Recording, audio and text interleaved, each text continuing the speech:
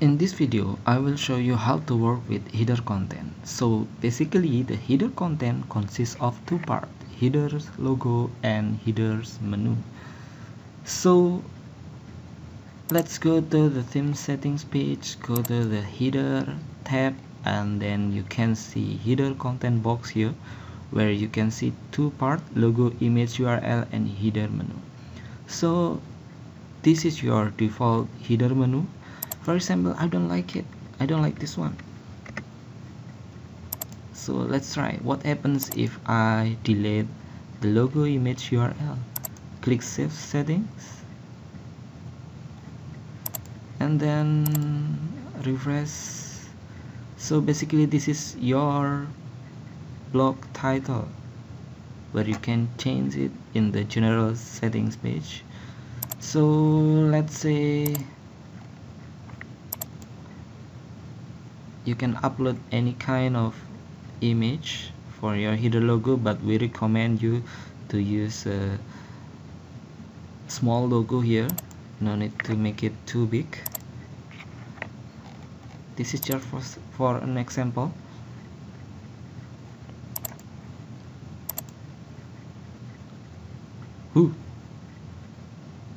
This is your new logo. And for the header menu, you can go to the appearance menu.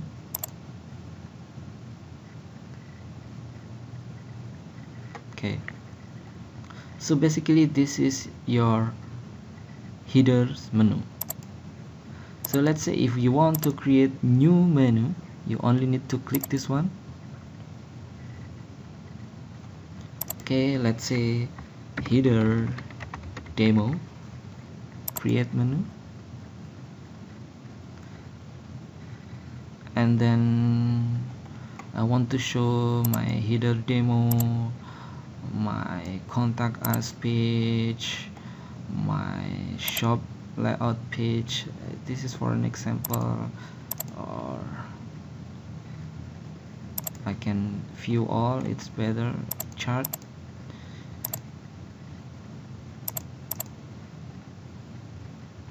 Anything, and I click add to menu. Okay, save menu, and then for the theme location, I will choose my header demo. I will click save. I will refresh, and you will see this is my header menu.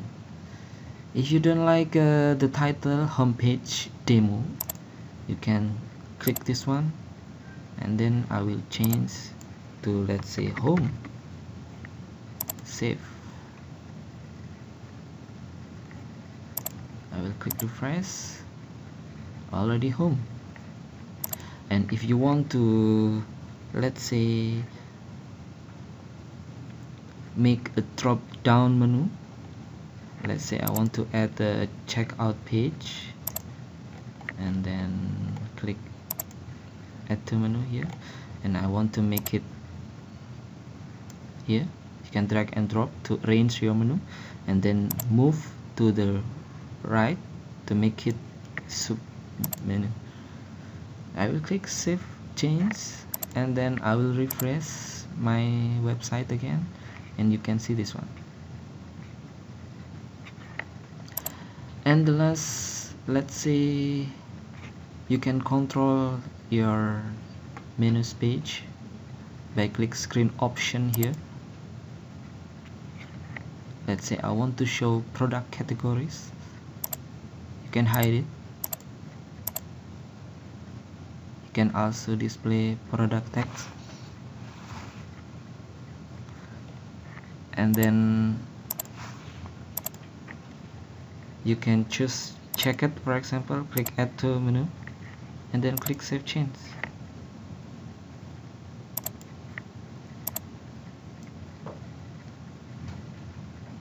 Done. Now you will see your checkout product category in your menu.